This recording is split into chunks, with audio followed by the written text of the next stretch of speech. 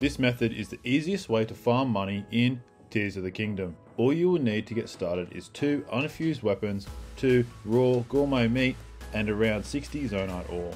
First, fuse a raw gourmet meat to 2 of your weapons. Now, drop those weapons and use Ultra Hand to attach them to each other. Use auto build to make more stacks of these weapons and attach them all together. You want around 20 in your stack. Make sure to add this final 20 stack design to your auto build favorites so you can use this method anytime you want. Once you've done that, head to a cold climate area. It will have to be snowing, so if it's not, sit at a campfire until nighttime until you can see the fog and snow in the area.